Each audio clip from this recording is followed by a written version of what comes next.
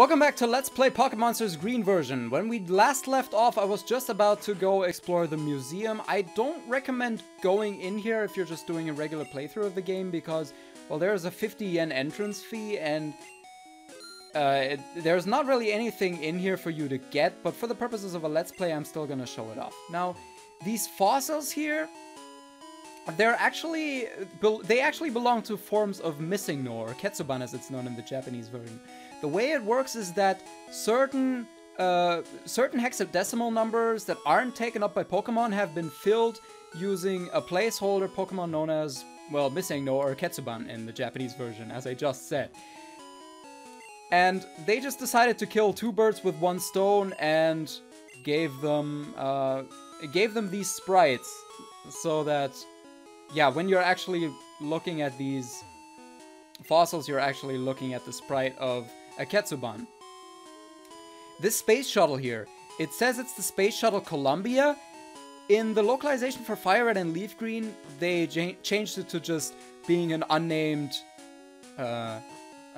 space shuttle because, well, there was a disaster involving this space shuttle in 2003 where all the crew members were killed, and as we all know, the responsible way to pay respects to victims of tragic events like that is to pretend that they never happened in the first place. Hey, it kind of sounds like what the anime people are doing with the Porygon episode. So as you've noticed, I'm not going for the gym just yet. I want to go back and do something that I didn't do before, namely the rival battle on Route 22. And the reason for that is, well, I didn't do it the first time because when you first get the chance to do that battle, you're still way under-leveled for what they expect you to fight there. And I like doing it as sort of a preparation for the gym, especially since I still need 2 more levels before I learn Vine Whip, which I absolutely need if I want to stand a chance in the gym. That may be a good reason to pick Zenigame over for Shigidane, because I'm pretty sure it learns Bubble a few levels earlier. Something I've been wanting to talk about is the differences between the Japanese red and green and the English red and blue. Well, the differences. This whole Let's Play is about the differences, but specifically about the differences between like the versions. Because I see a lot of confusion about that. Some people seem to think that there is no Japanese blue version, for instance, or that it was only released after red and blue came out in the West. That's not really true. There was, well, Japanese red and green were the first games, and the only real difference between them is, you know, wild Pokemon encounters. But then they made a Japanese blue, which was mostly a graphical update. All the Pokemon got new front sprites and a bunch of other graphical updates, and also the encounters were different again, and also some bug fixes, a few other differences as well. But yeah, the Japanese blue was originally just a limited edition released to subscribers of Koro Koro magazine.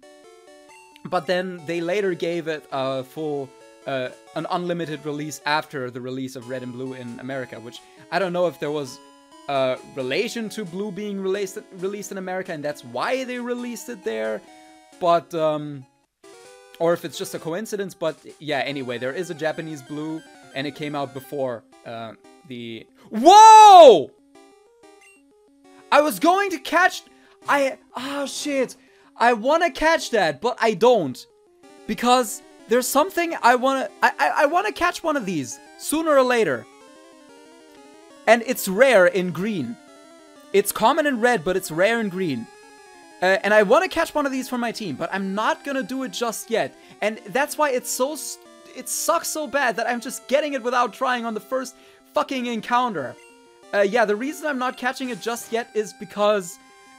there's something I want to show off a bit later that is one of the better kept secrets of the game, that requires me to not have any Pokemon other than my starter registered as caught. So yeah, it kind of sucks that I just found that without even trying. So, yeah, here is Kahn, my second battle against him. And he is gonna have a level 9 Popo and a level 8 Hitokage, or whatever his starter was, depending on what you picked.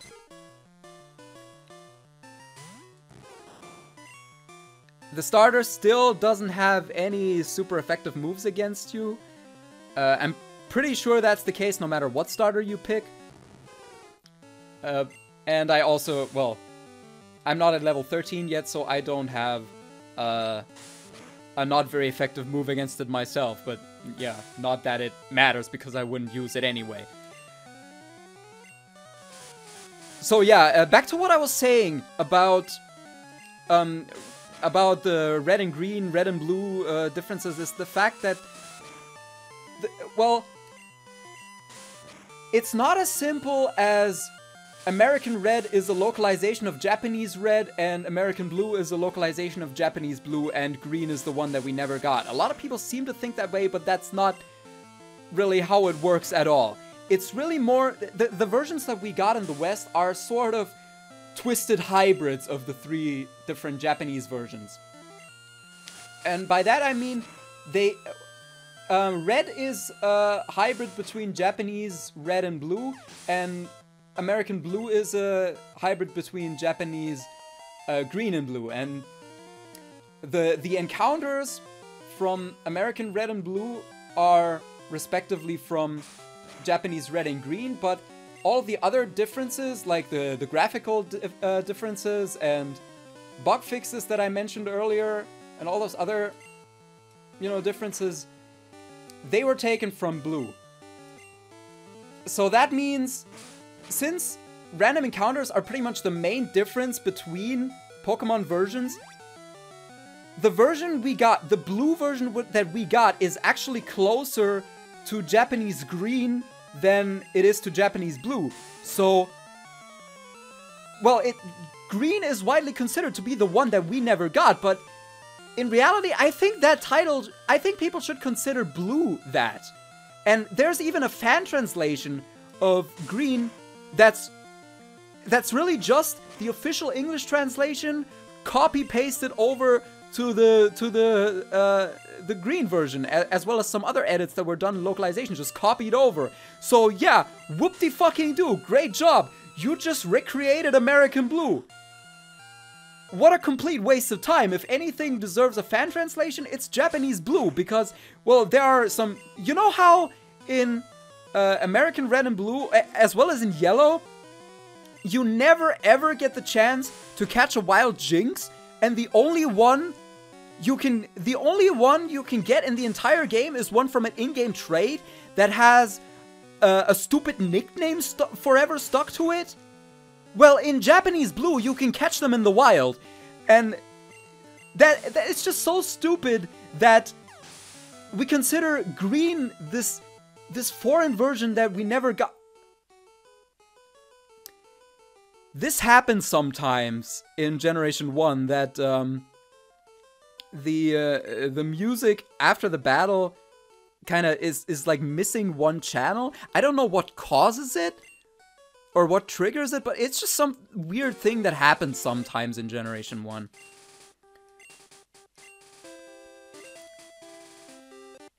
But yeah, I really think it should be considered Japanese Blue that's the one that we never got, instead of green, because, well, random encounters are pretty much the main difference of what makes these versions unique. So the fact that the blue encounters are the ones that never made it to the West, that's a pretty strong argument for why blue should really be considered the one we never got rather than green. But people don't really think that far, and they just look at the title green. Oh, we never got a green version in America, so that must be the one that's different, except it really isn't.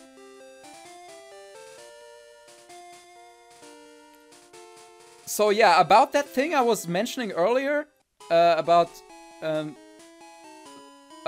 well-kept secret in the game that not many people know about. I'm gonna go do something that may seem really stupid. I'm gonna sell the one Monster Ball I have because, well, the requirements for doing this are A, not having any Pokemon registered as caught other than your starter, B, not having any Monster Balls in your possession, and C, having beat your rival on Route 22. So what you want to do is go back to Masara Town and talk to the professor, and he is going to give me 5 Monster Balls. Yeah, if you didn't know about this, well, you don't have to feel so bad, because you know who else seemed to be completely unaware of this feature's existence? The proofreaders for the English version. There's a part in this dialogue right here where the one line of dialogue doesn't, like, the text box doesn't scroll down, and instead of the new line appearing underneath the previous one, it overrides it. And that was sort of fixed in English Yellow, but even there's still a typo, or not a typo, but there's one character that's kind of cut off from the text box, and it just doesn't show at all. Actually, let me talk to this guy again. Yeah, he tells me about. Ironically, he tells me about buying Monster Balls at the Pokemon shop, friendly shop. Even though I just went there to sell one and then I got 5 for free. Yeah, they're called a friendly store, friendly shop. I don't know why the English version changed it to Mart. But not only did they change the name, they changed the signs outside of the shop itself. It says shop in the Japanese version and it says Mart in the English version. Well, if you're going to change the name, if your name change requires you to change the fucking sign, then maybe even though the name change was completely pointless in the first place, why even do it? The same for the Pokemon Center. The English version replaces the E with like their stupid little lowercase e with the accent over it, which I think the reason the English version always spelled it that way and was later like adapted by the Japanese version, the spelling with the accent on the E rather than just a regular E. I think it was done so that people wouldn't pronounce it Pokemon, but then that totally backfired and people started saying Pokemon, including the dub sometimes. Okay, now I'm really getting sidetracked. I'm just gonna go and put... I'm a fucking idiot. This is my third take recording this episode. And this time I completely forgot to go and catch that Nidoran from earlier. Yeah, I'm still pissed that I found a Nidoran on the first try without even trying when I was still actively trying to avoid catching Pokemon in order to show off that free Monster Balls trick. I was about, yeah, what I was doing there in Tokyo Forest is I wanted to switch my lead to Nidoran, but I completely forgot that I hadn't caught it yet, because I did in the previous recordings. Okay, I am a fucking idiot. Yeah, and like I said, the male Nidoran is the rare one in this version. I kind of put a curse on myself by playing green instead of red. But hey, like I was saying, people think green is the one that we never got. So if you have a, I don't wanna. It's not really clickbait. Okay, I'm sounding defensive right now. I know, but I'm doing green mostly because, well, if people were to look for a Japanese Let's Play of Pokemon, the Japanese version, they would probably look for green. And yeah, that's why I decided to play green instead of red or blue. So I'm not gonna show you the entire process of me looking for this thing again. But yeah, I'm just gonna cut this out. And Fushigi-dan grew to level 13 and is going to learn Vine Whip. Look at this. Look at this shit. I have been looking for this thing for so long. I have ran out of Vine Whip PP and only have 1 PP left on Tackle. I am going to have to go back to the Pokemon Center and heal just because this thing won't show up. Or well, I guess I could run from the battles, but I want the experience. Fuck you. Look at my Fushigi-dan's levels. 1 more and it's about to evolve before the first fucking gym. That's how long it takes this thing to fucking show up. And you just earlier, you were just there. Was that just the only Nidoran on this fucking route? Did I just make this whole fucking species go extinct? And my recording is at 30 minutes on the dot right now. That's how much I'm cutting out. Jesus Christ.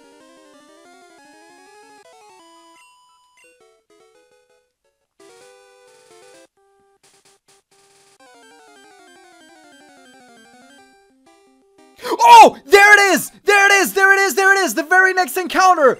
Oh, yes! Okay. So I'm afraid Vine Whip or Tackle might kill it, so I'm just gonna go, Leech Seed it. And then I'm gonna just immediately start chucking balls at it. I swear, if I'm not gonna catch it with these 5 balls that I have, then I'm gonna fucking riot. That did nothing.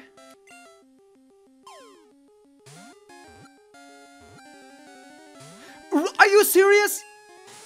Okay, you know what? I'm just gonna wait. I'm just gonna wait until it drains its health a little bit more. Once again, I'm too scared to do any of these, so I'm just gonna growl at it just to stall for time.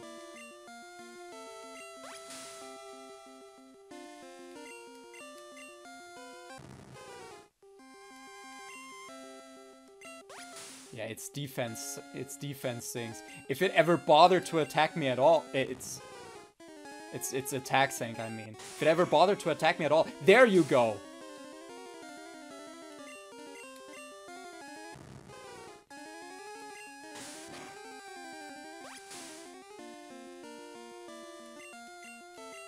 Okay, I'm gonna let Leech Seed drain it until it's in the yellow, and then I'm gonna... Okay. There we go. Let's try another ball.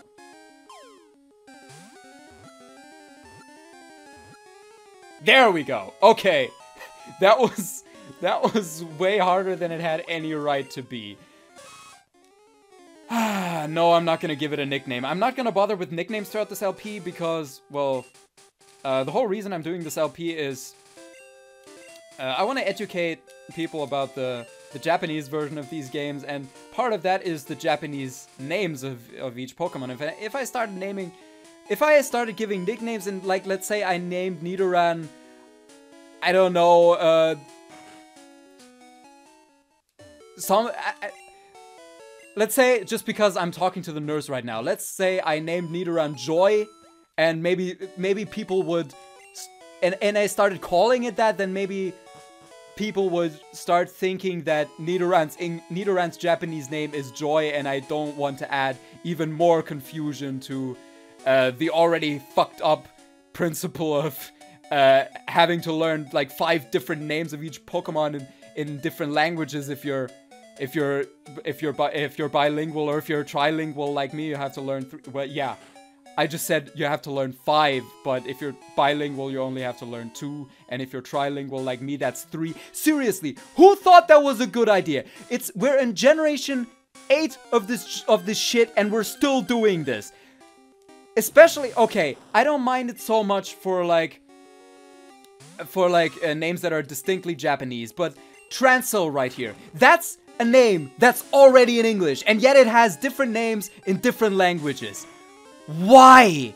Just fucking why? I have to... You know how I learned these Japanese names? Flashcards. Learning the names of fictional creatures in a language should not require the same methods that it takes to learn that language in the fucking first place. For a franchise that has become, over the years, become as globalized as Pokemon has, to the point where the Japanese versions are being pre-censored so that the English version doesn't have to make any edits, like that space shuttle thing I talked about earlier in Let's Go. That censorship made it into the Japanese version. For a franchise that has become this globalized, I cannot understand why they cannot fucking make the names the same. And you know what? Generation 8! The first Generation 8 Pokemon just got announced. They're still doing this shit.